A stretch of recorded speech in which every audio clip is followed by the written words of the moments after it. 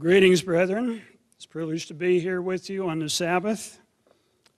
It's a special privilege to follow an ambassador from Trinidad to the podium, and a special privilege to listen to a young lady that I've heard sing before, and she does a wonderful job.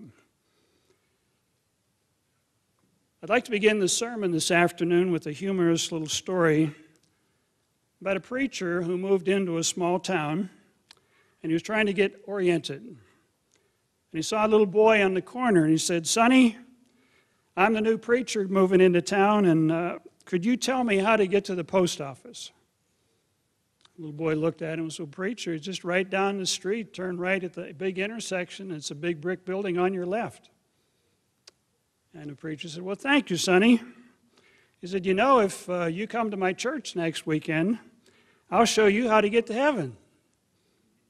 The little boy looked at him kind of quizzically, and he said, "Pastor, how are you going to show me how to get to heaven, and you didn't even know how to get to the post office?" You know, if the little boy did go to church that weekend, I don't think the pastor would have told him what I learned about heaven whenever I was growing up. You know, I was in high school. There was a song entitled, "What is Love?" Some of you may remember. That's a long time ago. But the title of the song was, "What is Love?" And it asked a question in the song, "What is love?" And the answer was, 5 feet of heaven and a ponytail. It was a girl. You know, girls are interesting. In fact, I think it was a Rodgers and Hammerstein song from the movie Gigi that said, "Thank heaven for what? Little girls. Thank heaven for little girls." You know, little girls are fascinating and delightful little creatures. That they're loving, they're cuddly, they're full of life. They giggle, they cry, their eyes sparkle, and they can do wonderful things. And boys can do wonderful things too, but we're going to talk about girls today. It's more fun for guys to talk about girls. But you know, if little girls are loved and they're guided and nurtured, they can blossom into very capable young ladies, as we just saw here for the special music. And they can grow into beautiful women who can glorify God and be an inspiration to everyone that they come in contact with. Now, they can develop along these lines if they're encouraged and if they're guided and if they choose to go in a certain direction. But as we've seen today in society today, that many girls and women today are considered an endangered species because of the messages that have permeated our society for the last 30, 40, and 50 years that they've heard in school, they've heard and read in the media, and they've even heard in churches. They've been told that the old ways and the old way of thinking about women are oppressive. They've limited their freedom. They're really no longer relevant today. In fact, one of the books I was reading recently, the author says there is no script. There's no script that a woman needs to follow to become a woman. You just have to follow your own intuition. In other words, whatever seems right to you, go ahead and do it. There's no script you have to follow. The tragedy is the fruits of this approach have not been good. Today's studies show that there are probably more frustrated women and more angry women today than have existed in a long time. In fact, there are women writing books, and I'll talk about this a little bit later, who were the daughters of feminists. And they're writing books saying, "We were lied to. we weren't told the truth. The fruits of that way have not been what we expected. Some time ago, I gave a sermon on the pathway to Christian manhood. And I ended the sermon by saying I was going to give another sermon on Christian womanhood. And it's been a while. In fact, it's been embarrassing. Several people came up and said, you said you were going to give another sermon on women. When? Today. Today. This is not a subject that is unique to me. That Dr. Meredith has written articles for some time on these things, and we have been publishing material on this subject. But I want to address the subject today of the pathway to Christian womanhood. The pathway to Christian womanhood. But before we get into the sermon, I wanted to put it in perspective, put the subject in perspective for just a little bit.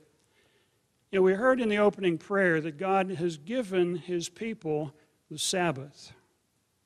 He's given us the Sabbath to set us apart from the world, to be a blessing to us. The Sabbath is a time that gives us time to refocus our minds, to kind of step back from the routine, and to think about really important things. Through the week, we're pushed with schedules. We have to think about this and have to think about that. But God gives us 24 hours, and He said, remember the Sabbath day. Remember the Sabbath day and keep it holy. Use it for the purpose for which I've given it to you. To draw closer to God, to think about God's perspective, and to think about some really important questions in our lives. Why are we here on earth? Now ask yourself as a woman, why am I here? And ask yourself as a man, because a number of these principles will apply to you too. But why are we here? We have 60, 70, 80 years to live on this earth. But what are we here for? What does God want to see happen in us? What is He doing with us? Why did He call us into the church? What is He preparing us for? What are we going to be doing down the road in the kingdom of God? Why are we admonished in the Scriptures, Matthew 17:11, to recapture true values? Why are we told something like that? Why is the church told in Luke chapter 1 and verse 17 to make ready a people prepared for the Lord? Why do we do these things? How do we do these things? And what does this have to do with the sermon today? Brethren, God has called you, opened your mind to understand the plan of God. And He's preparing a people to literally change the world, to change the direction of society, to recapture true values, to restore this precious truth that He's given you and me to understand today. We're going to have the opportunity to point out the pathway to Christian manhood, the pathway to Christian womanhood, the pathway to happiness that is eluding so many people today. So what I'd like to do in the sermon today is talk about this pathway to Christian womanhood. What is the path? What is the script? As one author said, there's no script today. You don't have to pay any attention. People aren't going to tell you what to do. You just do whatever you want to do. You can follow your own intuition. Well, brethren, girls and women have been told for the last 40 or 50 years, there's no difference between men and women. They're really both the same. These ideas of being masculine and feminine, these are sociological constructs. In other words, that's just what people think you ought to be. But there's no biological basis for that. There's no genetic basis for that. This is a lie. There is a biological basis and there is a genetic basis. People have known these things for centuries. It's only been in the last several decades that all this stuff has been thrown out the window. I remember hearing little poems and nursery rhymes or things when I was growing up. Little girls are made up of what? Sugar and spice and everything nice. And little boys are made out of what? Snakes and snails and puppy dog tails. All these yucky things. But those comments reflect the fact that boys and girls are different. Duh. Like you have to be a rocket scientist to figure that out. But our brains are put together different. Our bodies are put together different. We think differently. We function differently. When they hitch a man and woman's brain up to little scientific devices, and then they give them both a problem, they can see different parts of the brains light up in women than in men. In other words, they perceive it differently. They solve problems differently. Now, they may come up with the same answer, but the mental processes are different. Little girls, a lot of times, and ladies like to talk out their problems. Men keep their mouth shut and they try and figure it out in their head. And we're just wired differently. Doesn't mean one is better or one is not as good. We're made differently. And we function differently. But this is one of the lies that people have been told, that there's no difference between boys and girls and you can make them whatever you want. It just depends on how you raise them. And yet I was reading through a book entitled The Female Brain. It's written by a woman doctor. And she says there are dozens of differences between boys and girls. Dozens of differences, physiologically, biochemically. That they're not the same. And the idea that they're the same is just simply wrong. A lot of women were told back 30, 40 years ago, if you really want to be happy, you need to ditch your husband, get rid of the kids, put them in daycare. You need to be free to be yourself. The real fulfilling thing for you is get out of this home, this house, which is nothing more than a comfortable prison, and get a career and be different. Now, several generations have done that, and they find out it's not as fulfilling. And ladies that stay home to raise their kids, be a wife and a mother, are made to feel like second-class citizens. And this is wrong. And the sad thing is, some young ladies raised by feminist mothers are coming to realize, I've been lied to. The feminist movement is really a bad joke that history has played on several generations of women. That's not a man writing that. That's a woman. In fact, a number of women.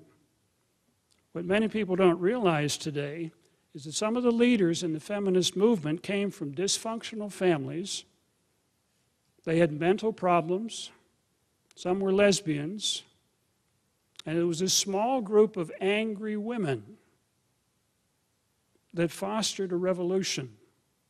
In fact, Betty Friedan, one of the ladies that wrote one of the early books on the feminine mystique, was a Marxist growing up.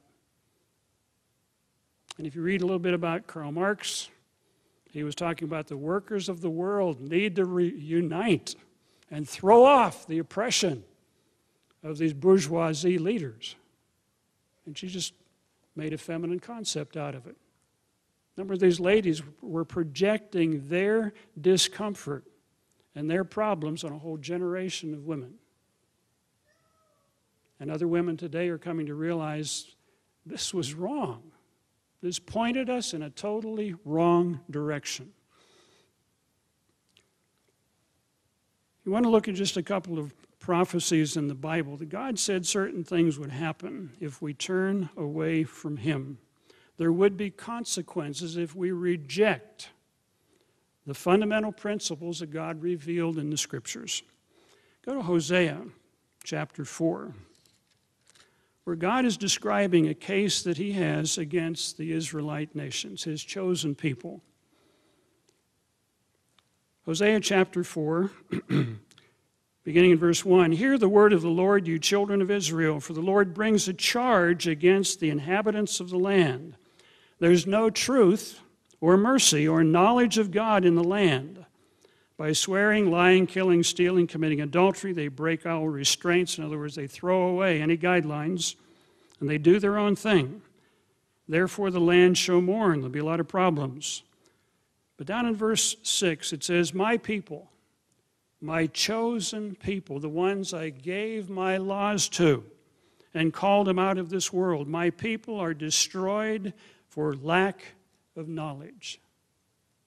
They've lost the handle on the truth because you have rejected knowledge. And it's talking about biblical knowledge, revealed knowledge.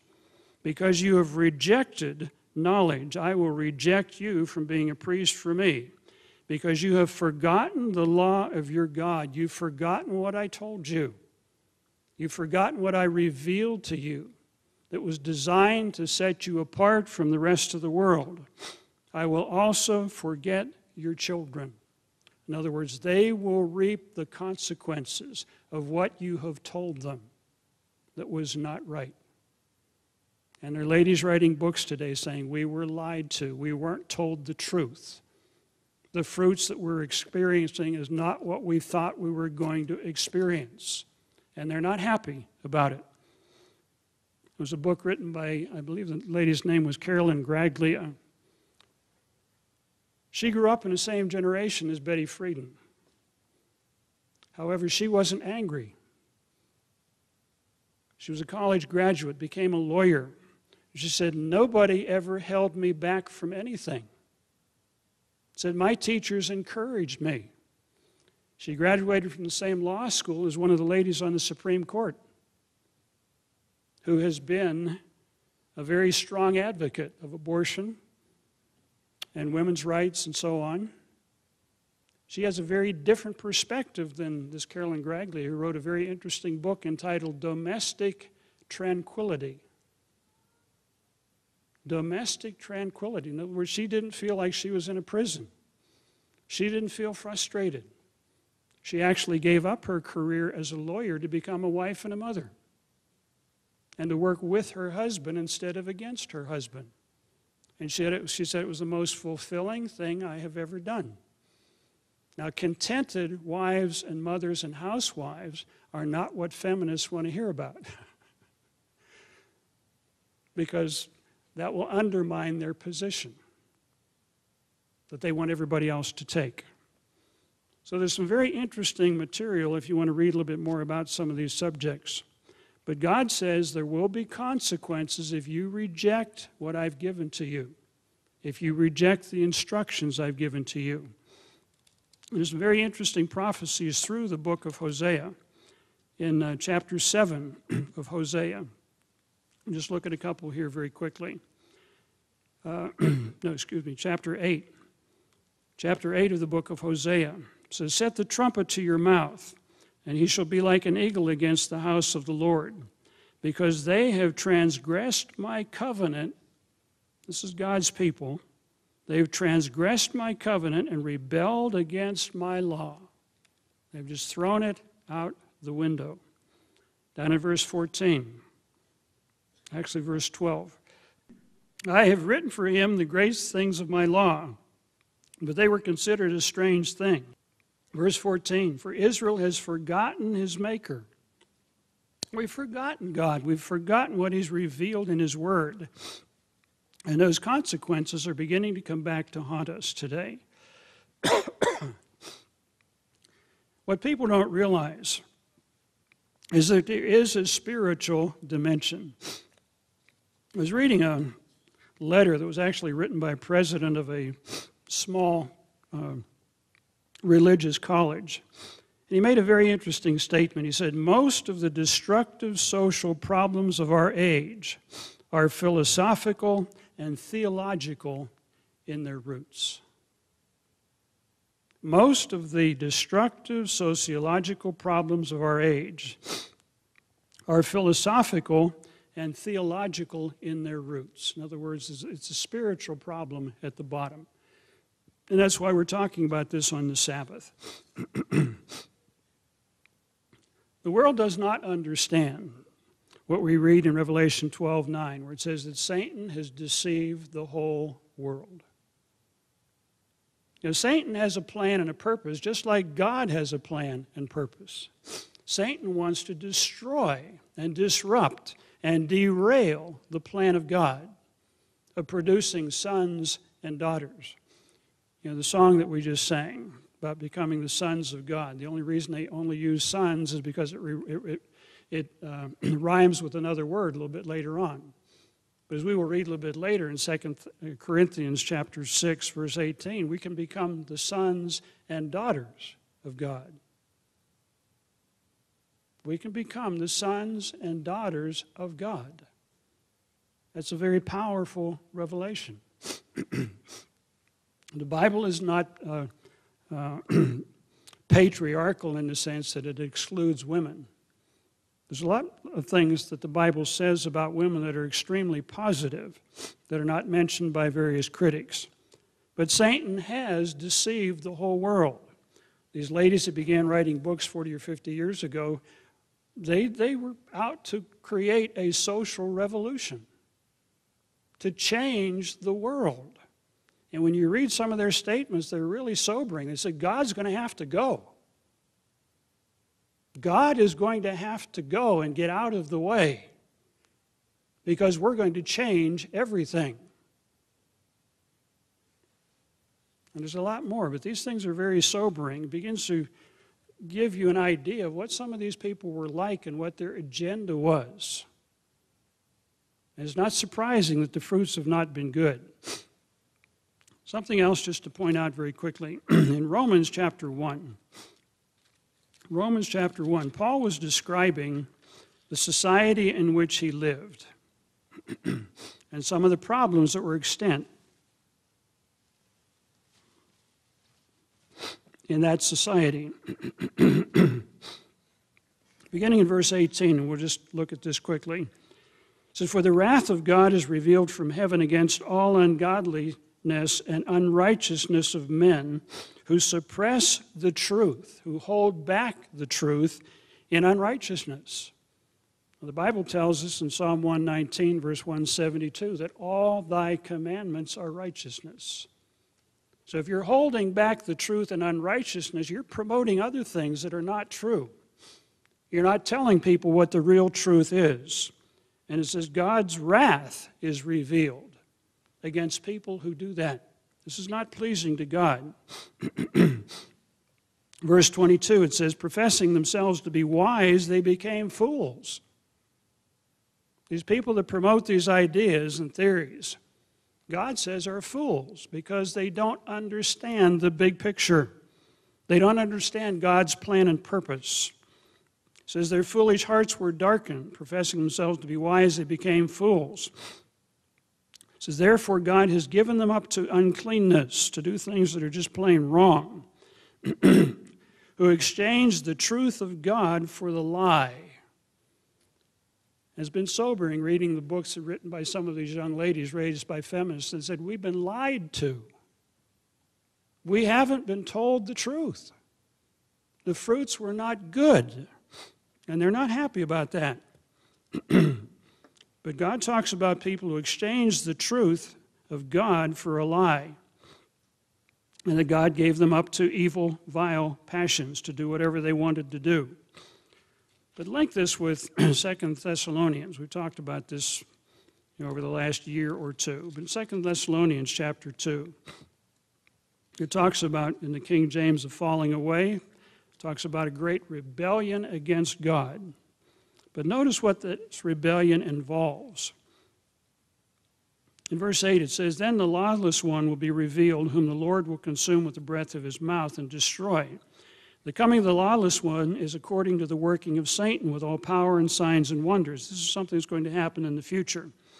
"And with all unrighteous deception among those who perish, because they did not receive the love of the truth." And I think when we look at what's happening in society, there's more to this than just theological explanations. You know, the early church fathers rejected the truth about the Sabbath and the holy days and the plan of God. But they also picked up a lot of Greek ideas about women. And these were passed on through some of the early church fathers. The Jews picked up some of those ideas. You know, the Jews have a prayer where the men will say, I thank God every day I wasn't born a woman. That doesn't come out of the Bible. That doesn't come out of the Bible. That comes from Greek philosophy. You know, Plato and Aristotle viewed women as deformed men. This is where some of these ideas come from. So the early church fathers got off track not only in theology, they got off track on some of these other basic fundamental principles about the purpose and the value of women. And for that matter, the purpose and value of men. But here in Thessalonians, it talks about they rejected the truth. Down in verse 11, it says, for this reason, God will send to them strong delusion that they should believe a lie. Now, Paul was talking about his age. People were believing a lie and getting off into all kinds of weird things. Brethren, this is why God wants us to focus on recapturing true values. Because what we have seen in the last 40 or 50 years, our society has moved way off course. Your young ladies are told you don't want to be a wife and a mother and a housewife. You're going to waste your life. And if you are inclined to point in that direction, you're going to have to swim upstream. And you're going to have to be courageous enough to stand your ground and say, I'm not going in that direction. I've got a better way to go. So let's look at how it's going to be done. How are we going to teach people God's way of life? How are we going to point them to the path to Christian womanhood? It's not that difficult. It's really pretty plain. It's pretty basic. Mr. Armstrong used to always go back to Genesis, and that's where we're going to go. But we need to have a couple of concepts in our mind before we start reading in Genesis. In Proverbs chapter 1 and verse 7, it talks about the fear of the Lord is the beginning of knowledge. The fear of the Lord is the beginning of knowledge. This is the starting point. If you want to understand the right approach to any particular subject, look into the Scriptures and find out what God has revealed. We've got to start there. Because if you don't start there and you start with some theory, you're going to get way off base. In Proverbs 9 and verse 10 says pretty much the same thing. But it mentions there, knowledge of the holy is understanding. If you want to understand why God made men and why God made women, we need to understand the Scriptures. It's that simple. If you get off into sociological theory that changes every once in a while, you're going to get off in a wrong direction, and there will be consequences down the road. Here, Jesus mentioned in Matthew chapter 7, verses 24 to 27, you can jot that down, but you're familiar with it. He said, if you build your house on a rock, what's going to happen? It's not going to wash away. It's not going to change tomorrow. It's going to be there. It's going to stay. You've got something firm and solid to build on. But he said, if you build your house on the sand, nice, close to the water, and you can walk out there and put your feet in it, what happens when a big wave comes in? It just takes the house away. We've got to build our foundation of what we believe, what we want to become, and what we want to do on the rock of the Scriptures. So let's look at Genesis chapter 1 and notice what we can pull out of these Scriptures. Genesis chapter 1, verses 26 and 27. Now keep in mind these Greek ideas that women were just deformed men, and that sometimes the Jews pray that they thank God that they weren't born a woman. In fact, one of the early feminists, Elizabeth Cady Stanton, look up a little bit about her. She was very angry that she was born a woman, that she wasn't born a man, and she was mad about that. And again, she projected her anger onto other women. But you can't get these concepts out of the Scriptures. In verse 26, then God said, let us make man in our image, according to our likeness. Let them have dominion over the fish of the sea, the fowls of the air, and so on. Verse 27, so God created man in his own image. In the image of God created him, he created him, male and female. He created them. Ladies, if you are a deformed man, you got God to blame for that. He didn't do a good job. But that is so ridiculous. That is so ridiculous. God does things perfect. And when he created men and women and everything else, he said, that's good. That's good. Adam, how do you like this one? No, you're special creations in God's plan and purpose.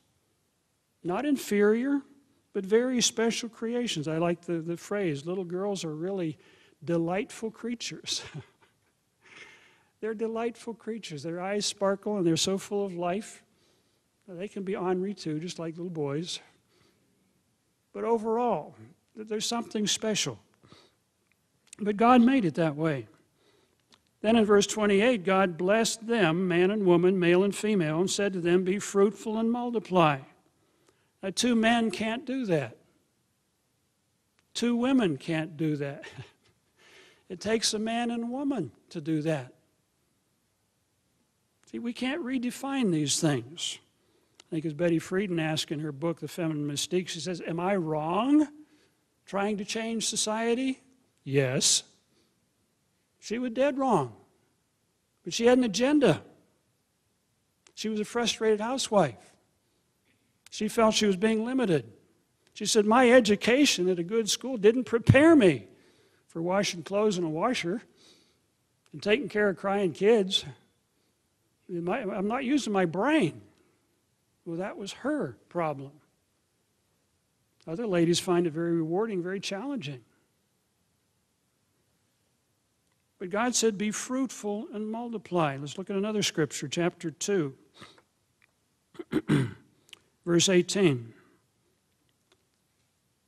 It says, the Lord said, it's not good that a man should be alone. Well, let's just stop there, because a lot of ladies are being told today, you need to ditch the husband. You can make it on your own. Having your own apartment and being free is wonderful. Well, a lot of ladies that go down that road about 25, 35, 40, it's kind of like, this isn't what I thought it was going to be. This is kind of lonely. See, the fruits have not been good that way. But God said in the very beginning, it's not good that a man should be alone. It's not good for a woman to be alone. He didn't intend it that way. Sometimes we wind up that way. And we have things we have to deal with. It's not the end of the world. You can deal with those things. But God said, in my plan, in my purpose, it's not good. I will make a helper comparable to him, or a helpmeet, someone that will complete the man. It's interesting when you read about the male brain and the female brain, that they complement each other. And men and women perceive things differently. And then if they can share together, they get a bigger picture, a more complete picture. See, God was creating someone that would be a suitable companion for. And this was after he gave Adam the job of naming all the giraffes and the monkeys and everything else, and began to realize, hey, there's a male and female monkey and a male and female giraffe and a male and female this and that, but God, there's nobody for me. So there was a lesson he was supposed to learn from that job.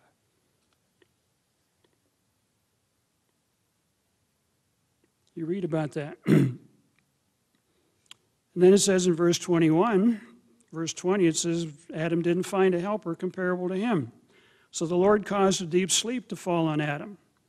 And he went to sleep, and God took one of his ribs, closed up the flesh. Then the rib that which the Lord had taken from man, he made a woman and brought her to man. And Adam said, wow, that's cool. And in a birthday suit, you'd probably be cool. Cooler. People write this off. Well, this is just stories. This is just stories and myths and so on. No, God is revealing fundamental principles here, important foundations. Eve was taken from man, made for man, and they both have the same destiny of becoming part of God's family. They were both created in the image of God. And God did a marvelous job on both. And he designed them to complement each other. And finally, in verse 24, 25, it says, "Therefore a man shall leave his father and mother and be joined unto his partner." Didn't say that, did it? To be joined unto his wife. Again, we're talking about male and female. We're not talking about same-sex attraction, which people are told we've got to be sensitive to that today because that's some people's lifestyle choice, No, it's a perversion of the truth. It's going off in a totally different direction that God says in an abomination. "Therefore a man, male, shall leave his father and mother and be joined unto his wife, female, and they shall become one flesh." So these are the concepts that we pick up in Genesis. These are fundamental concepts. This is the rock that we've got to build upon. And in Genesis 2 and 3, you find that man is supposed to be the leader, the guide, the protector, and provider. Now, some people say, that's the patriarchal approach, and that's what limits women. That's what keeps them down. Again, this is things that people are reading into the Bible.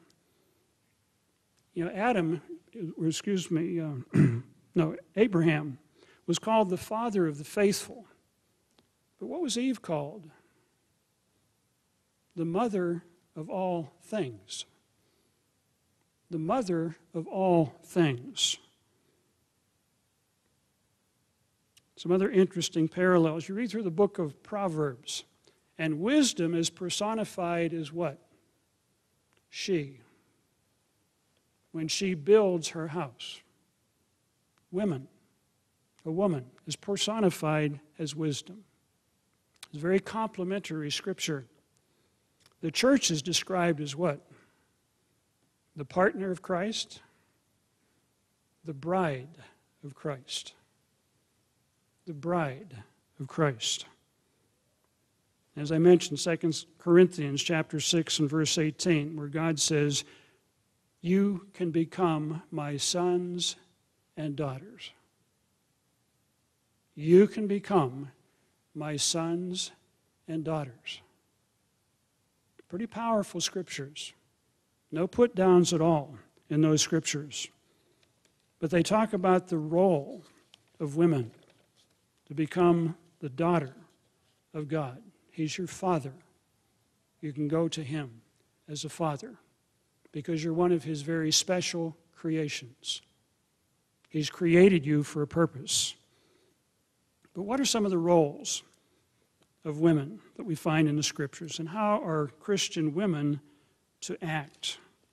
Again, we find the scriptures outlines these things. It's simple. It's not hard. And if you can hang on to these things and build your life around these principles, your life is going to be very different. You're not going to wake up when you're 35 or 40 and say, I've been robbed. I've been robbed. You're going to be fulfilled, not only then, but even later. In Titus chapter 2, Paul is writing to the church and he's giving guidelines. Titus chapter 2, giving guidelines for men, guidelines for women. We're going to skip over the ones for the men today, but we're going to focus on the women. Beginning in verse 3, it says, "Older women likewise, that they be reverent in their behavior." Take a dictionary, look up the word reverent. What does it mean? It means to be devout, to be religious. Devout in your deportment. Now that's a term we don't use today. But I remember when I was in grade school, went to first grade, we got graded on deportment. What's that? It's not an export, it's not an import. What is deportment? It's your character. We got a grade on it, and I got a U, unsatisfactory.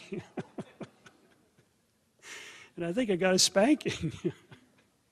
Because I must have been doing, I don't remember, but I must have been doing things I shouldn't have been doing. So I got a U for deportment.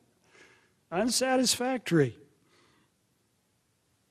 But that's what reverent means. It's your character. It's your inner beauty. Who are you inside when nobody else is watching? What do you think about? What do you say? How do you conduct yourself? How do you treat other people? God says a Christian woman should be devout. Another phrase, one of the other translations says, suitable for someone in sacred service to God. Suitable for someone in sacred service for God. We heard in the sermonette about a person who was relieved of their job because they didn't conduct themselves properly in a job. It wasn't suitable for someone in an important position. Ladies, you've been called for something even more important, to be ambassadors of Jesus Christ.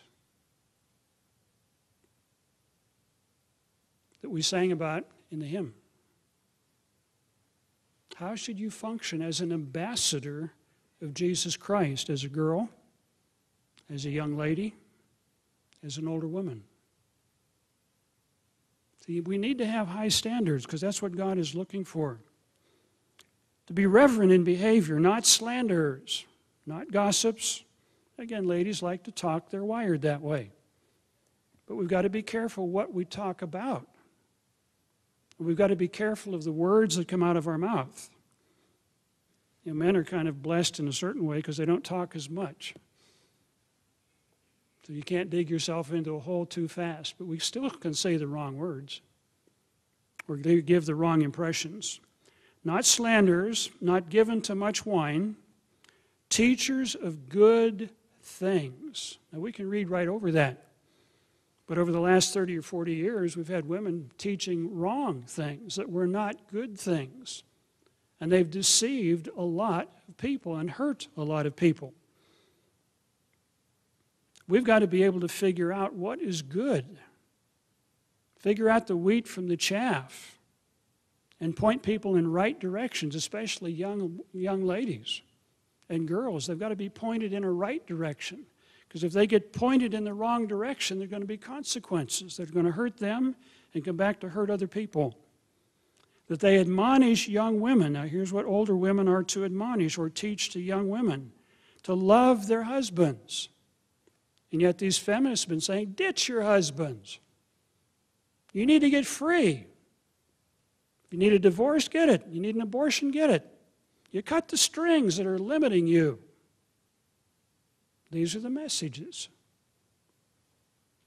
Admonish the younger women to love their husbands, to be affectionate towards their husbands. And I would say here, girls, be careful who you give your heart to. Don't give it away when you're 16 or 17. You'll get prepared for the responsibilities that you're going to have to handle. And wait till you meet someone that you're ready to marry, then you begin focusing on more of the physical aspects of love. And to love your children. That doesn't mean pack them off to daycare, get them out of your hair. That means to love them. You know, Abraham Lincoln had a foster mother. His first mother died. His father remarried. The second wife, Lincoln's foster mother.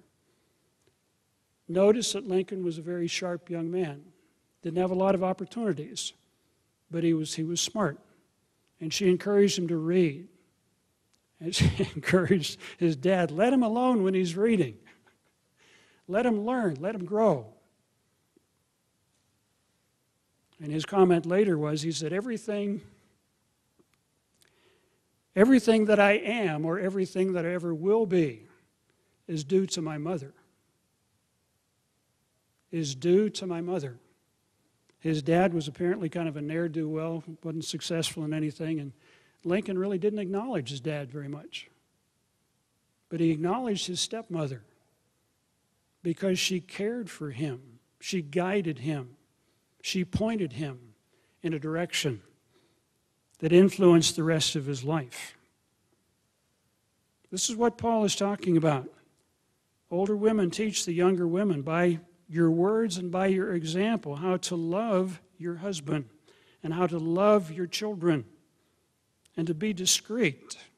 It means making wise decisions. And this is one of the things that's hard for young people in their teenage years, both boys and girls. They get their hormones going around and they get all excited emotionally, but their brains, the forepart of their brain, the frontal lobes, are not fully developed yet. And that's where the sense of judgment comes in. And they're not quite equipped physiologically to handle some of these emotional decisions.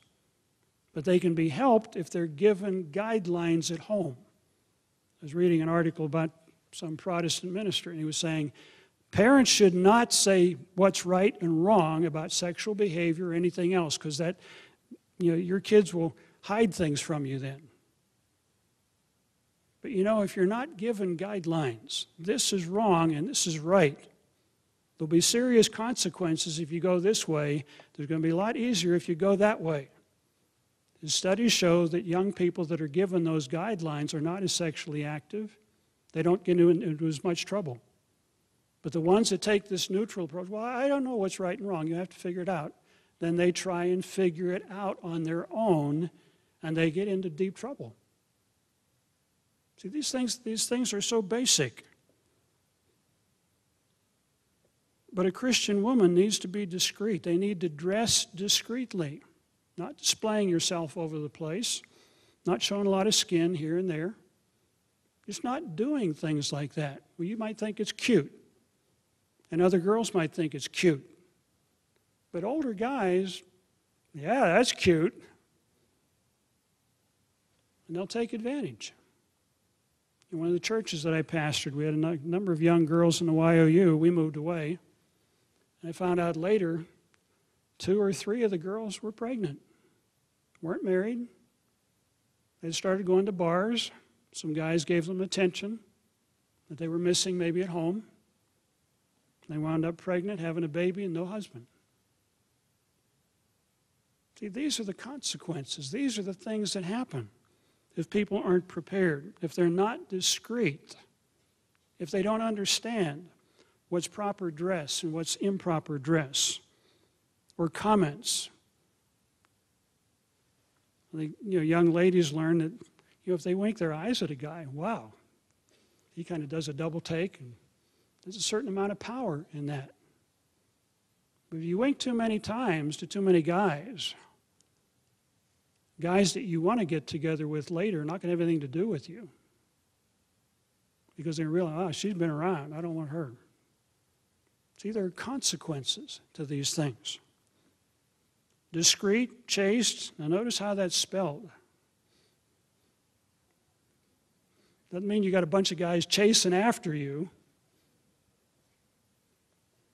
Doesn't mean that at all. It means you know what's right and you know what's wrong, and you don't do what's wrong. And you don't send wrong messages like that. Homemakers. Look that up in some other translations. It means busy at home, good housekeepers, queen of the home.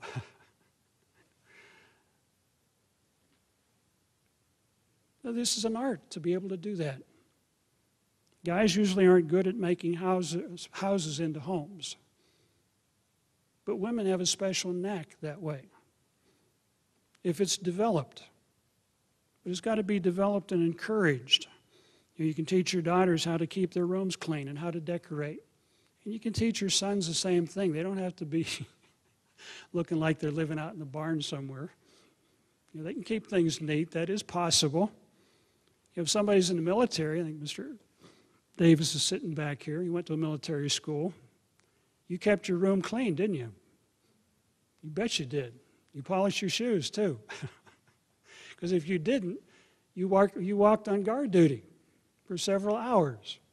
And you repeated general orders that didn't make any sense. But it is possible to teach boys to do these things.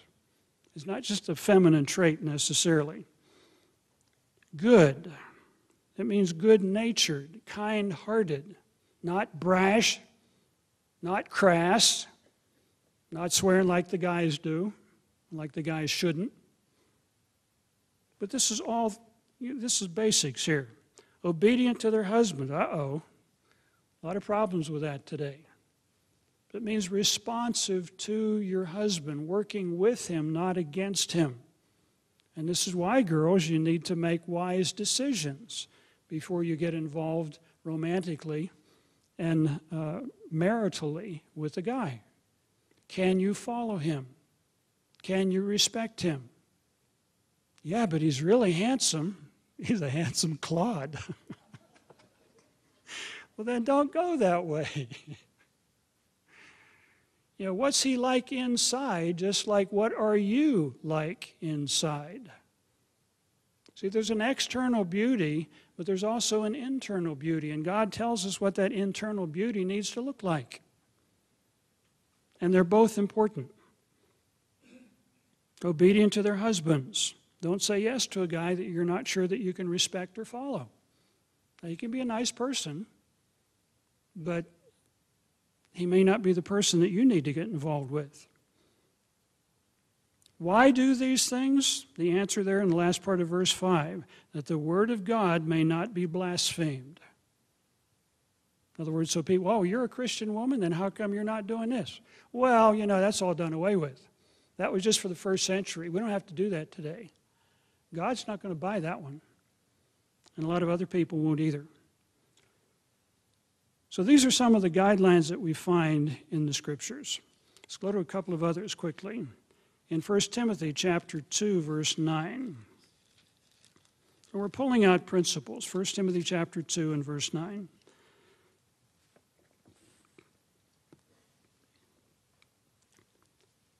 Start in verse 8. It says, I desire therefore that men pray everywhere, lifting up holy hands, without wrath and doubting. So that's advice to the men. In like manner also that women adorn themselves in modest apparel, with propriety and moderation, not with braided hair, golden pearls, and costly clothing. Now, some people say, but which is proper for women professing godliness with good works. Some people read these scriptures and they say, well, you shouldn't wear necklaces and you shouldn't wear jewelry and you shouldn't do up your hair and things like that. We should just be plain Janes, look like we all work for the Salvation Army, and you're and kind of dressed like that. That's not what it's talking about. If you go back to Ezekiel, keep your fingers here. We go back to Ezekiel chapter 16, where Ezekiel is talking about how God viewed ancient Israel, how God viewed the woman, so to speak, that he married in the Old Testament. And God looks at physical things that are important. He says, verse 9, then I washed you in water. In other words, I found you were kind of a mess. I washed you in water, yes, thoroughly washed off the blood off of you, and anointed you with oil, probably a fragrant oil. I clothed you in embroidered cloth and gave you sandals of badger skin, probably pretty soft and expensive.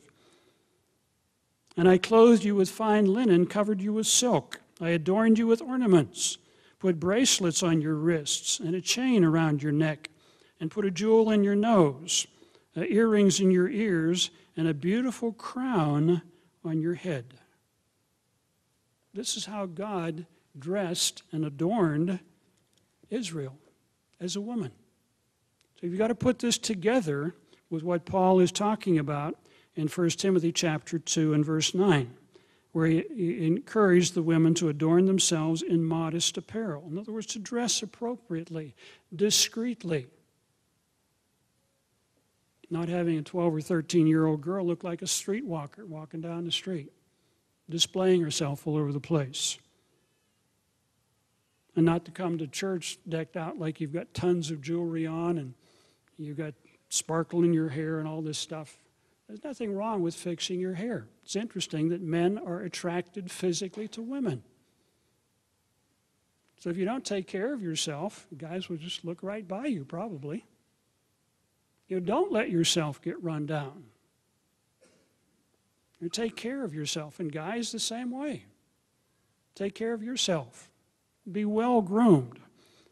Find out what kind of a hairdo looks good on you.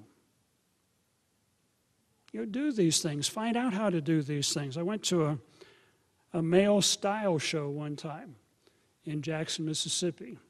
Paul Harvey was actually the master of ceremonies. I went primarily to hear him, but it was sponsored by the men's clothing stores in Jackson, Mississippi, which was the state capital. So they had a number of the clothing stores, and they had these men come out and model business suits and various things like that. They were selling their wares. But I think one of the catch lines on the advertisement for that program was, clothes make the men more money. In other words, the right clothes will help you make more money if you dress appropriately. And I picked up some interesting tips there. But there's nothing wrong with dressing appropriately, dressing sharply. I remember when I was first hired by Ambassador College, I went to see Dr. Hay, and I said, Dr. Hay, I've been appointed to the faculty. Is there any kind of clothes or any kind of car that I should buy or whatever? He said, yes. I said, well, which ones? He said, ones that you can afford.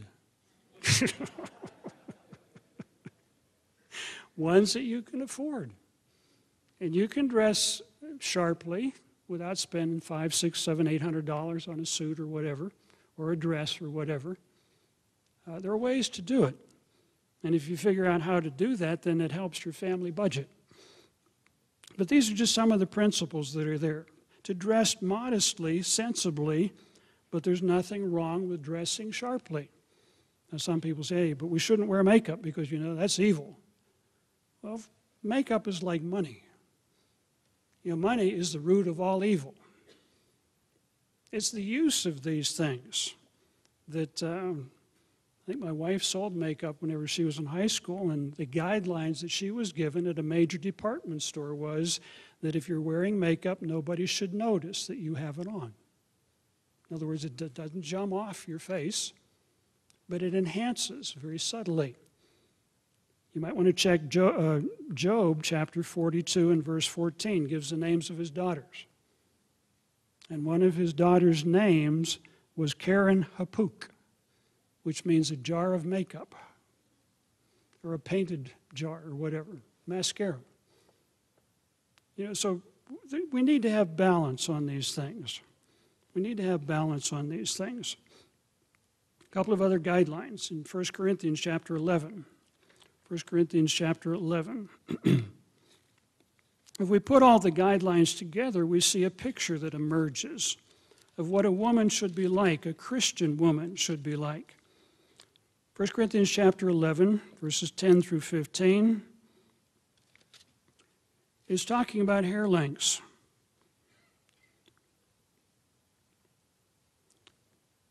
Start in verse 8. It says, for man is not from the woman, but the woman from the man. That was created from the man.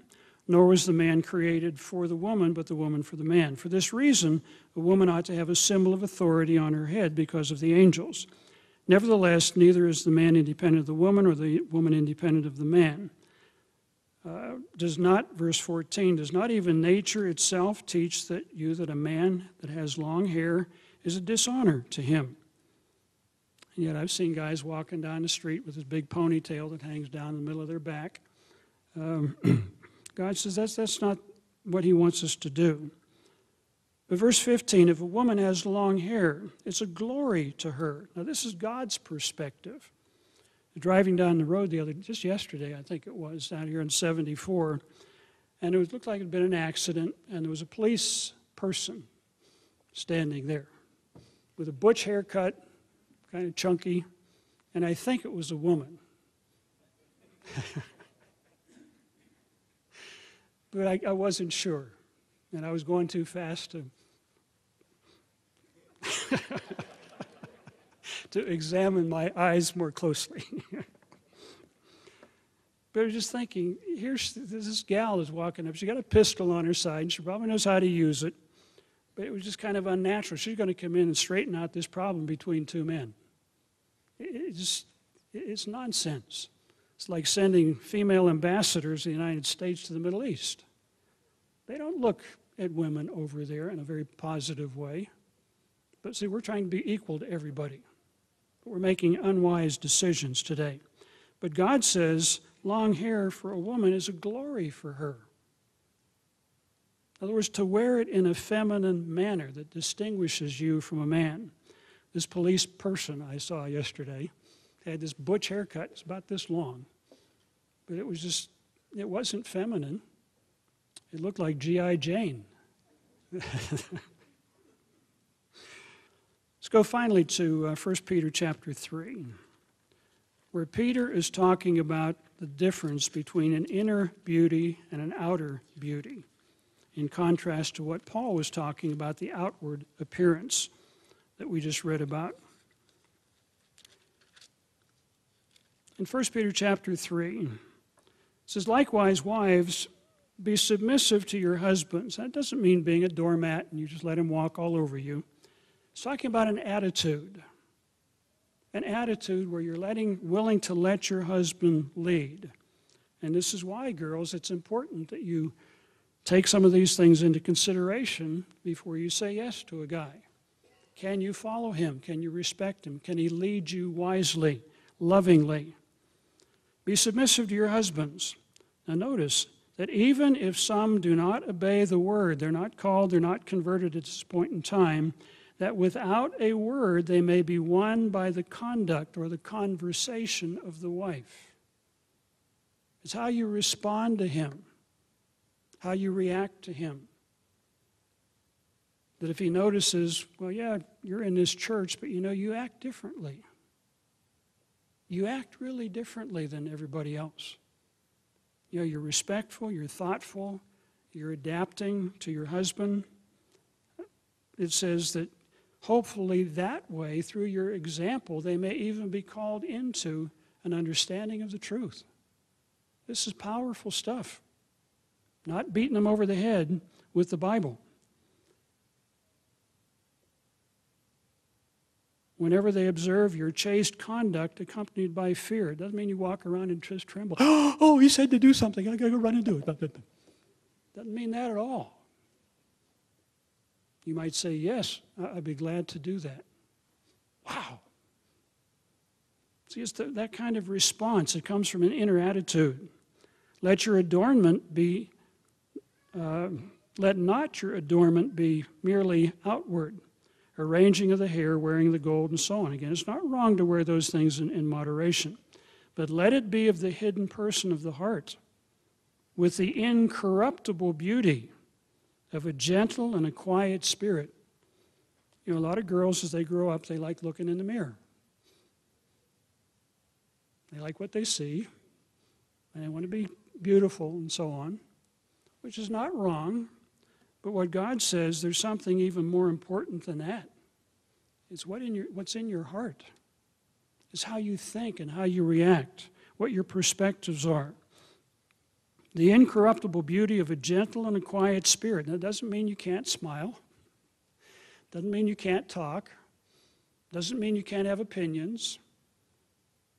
It means you know when to speak and how to say things in a diplomatic way that can encourage people, as opposed to trying to intimidate people, which is very precious in the sight of God. You want to be one of God's daughters and grow up in a pleasing way to Him. He says, these are the things to do. These are the things to do. Down in verse 7, husbands likewise dwell with them with understanding. You need to understand, guys, that girls are different. They think differently. They respond differently. Now, growing up as young kids, boys like to make fun of girls and tease them because they maybe cry a little bit more. They do some things differently. You need to understand, guys, they're different.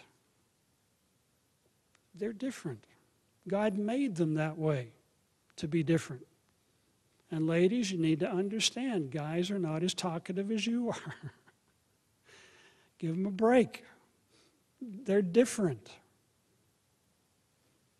But guys, you need to listen to your wife talk.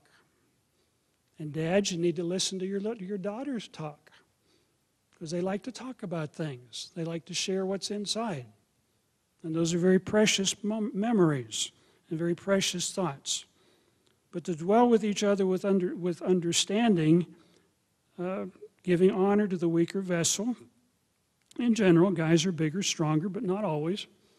Some gals I've bumped into, I've been sorry I bumped into them. Because they're bigger than I was. But in general, we're talking. It says, you're heirs together to the grace of life. See, your destiny is the same. I don't want to run out of time here. But these are the guidelines that we find in the Scriptures. And this is the script. You can read Ephesians chapter 5 and Colossians chapter 3 to strive to fulfill the needs of each other. It's a good book that I've recommended, His Needs and Her Needs. His Needs and Her Needs. And talks about the needs that women have and the needs that men have. And what makes the relationship between men and women so interesting is when you list the needs and priorities, they're exactly opposite. What's the most important thing to a man is sometimes the least important things to a woman. If we just understand these things, it solves a lot of problems. Let me give you, as we conclude, some assignments. I'm a teacher and I can't get away from this.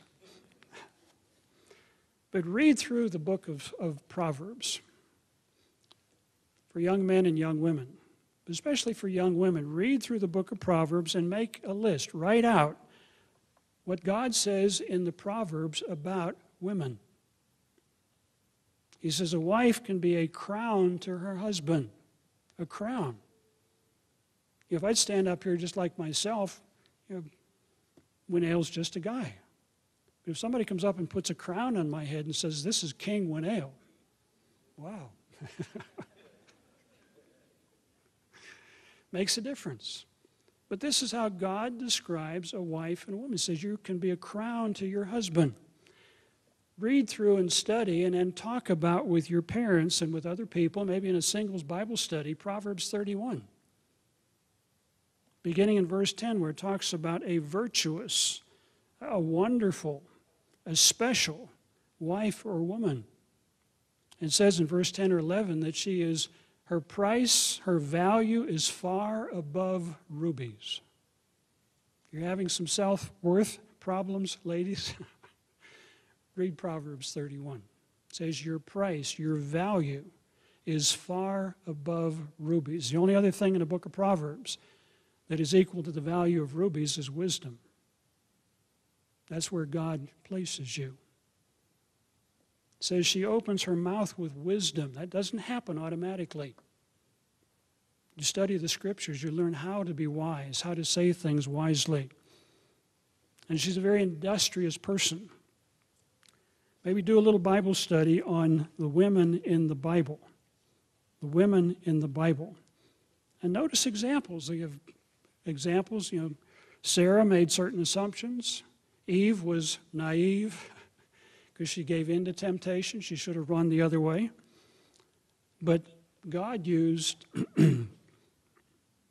Esther as a young woman to save her own people and to preserve the Judah bloodline that Jesus Christ would come from. Very powerful examples. We have published a number of articles. Dr. Meredith had one years ago. It's still on the internet, entitled True Womanhood, A Lost Cause, 1965. You can download it off the internet. I wrote one in 2001 entitled The Feminist Mistake, looking at the history of feminism. Rod McNair wrote one on the motherhood crisis, May, June, Tomorrow's World, 2008. Wyatt Cizelka wrote one, The Cherished Christian Woman, Duty and Destiny, Living Church News, March, April 2011. Rod McNair wrote another one, The Modest Attire, Our Christian Responsibility, Living Church News, January, February 2007. And then we also offer a class with Living University entitled The Christian Woman. I want to do one more thing before I quit. I want to read you some book titles. We'll put these on the table, maybe out in the other room. We have been writing about this subject for 40 or 50 years. But I want you to just get the gist of what women are writing today about this whole subject of feminism and becoming a Christian woman. Here's one entitled, Feminism, Mystique or Mistake? Mystique or Mistake? Rediscovering God's Liberating Plan for Women. And these are fairly recent books. Another one, Lies Women Believe. Lies that Women Believe, another woman author.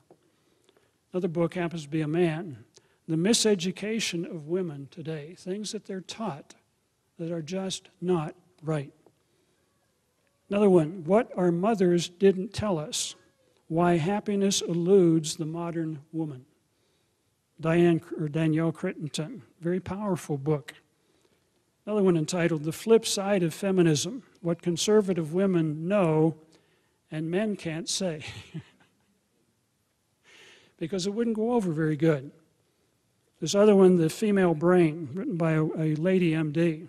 And she writes from an evolutionary perspective, so there's a number of dimensions she's missing. But what she does bring out is that the brains of men and women, boys and girls, are wired differently. And that's why they think differently. Another very helpful book by James Dobson, Bringing Up Girls. Bringing up girls, things that we need to understand as a parent. Another one, What a Daughter Needs from Her Dad. What a daughter needs from her dad, how a man prepares his daughter for life. And one of the consequences today, with the increased amount of sexually transmitted diseases, girls that are raised in fatherless homes tend to get involved with things that they shouldn't at a lot earlier ages, because they don't have the dad there to stabilize them. A couple of other ones quickly. Fashion for Intimacy, Reconciling Men and Women to God's Original Design. See, there are ladies that are figuring out some of these things and realize there's a different dimension that's not being talked about. Another one entitled Me, Obey Him. Me, Obey Him. It's written by a woman. Again, some very powerful concepts. One I just got the other day, How to Choose a Husband and Make Peace with Marriage. What it really is talking about, how to get a man and how to make your marriage work better, and it's written by a woman. She said these things work. Final one, and I would encourage you to maybe read something like this. Read it to your daughters and maybe to your sons. The hand that rocks the cradle rules the world. The hand that rocks the cradle, mothers, sons, and leadership. And talks about the mothers of some very important people in history. Mothers of George Washington, Alexander Hamilton, John Quincy Adams, Andrew Jackson, Abraham Lincoln, Robert E. Lee, and others. Brethren, God has created you as men and women to fulfill very important aspects of the plan of God. God has a role for each one of you, for men and for women, to play in accomplishing His plan for mankind. He's created men, He's created women, each with a unique role to play. I would encourage you as we conclude the sermon, just realize that there are a lot of dangerous and misguided ideas today floating around in our society that have influenced a lot of men and women and caused a lot of heartache and frustration. What people don't realize today is Satan has deceived the whole world, and he's out to derail the plan of God. There is a script. God reveals in His Word a plan and purpose, and He does that because He wants us to experience the benefits of doing things God's way. He wants us to benefit from doing things God's way. I would encourage you as girls and ladies to have the wisdom and the courage to march to a different drum today. To have the wisdom and the courage to march to a different drum. You have been created to become the daughter of God. You have the privilege and the opportunity to develop those qualities to glorify God. Part of our job in the coming kingdom of God is to be going to point people to the pathway to Christian womanhood. And that's going to include finding, following, and experiencing God's way of life so that you can convincingly share that way of life with a world that is disillusioned, with a world that is confused, and a world that doesn't understand the truth that God has opened our minds to understand. We've got a tremendous challenge ahead, and God has given us some very precious truths to understand. So you can be very thankful, those of you that were created women, that God created you that way. And as guys, we're very happy about that.